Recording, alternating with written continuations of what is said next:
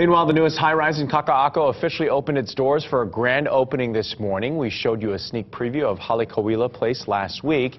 It's the latest affordable state rental project to come in online. Developer Stanford Carr called it the most gratifying project he has worked on so far. Today was the first day that some of the residents got to see what they will soon call home. And this couple right here was one of the lucky families who were chosen from more than 1,000 people who applied for one of the 204 units. I'm so happy that I'm here and we're going to move in here, and my family, they're so happy for us too. I can't express myself. There's no, I'm in heaven. This is what we need. This is what the island needs. This is what the people need.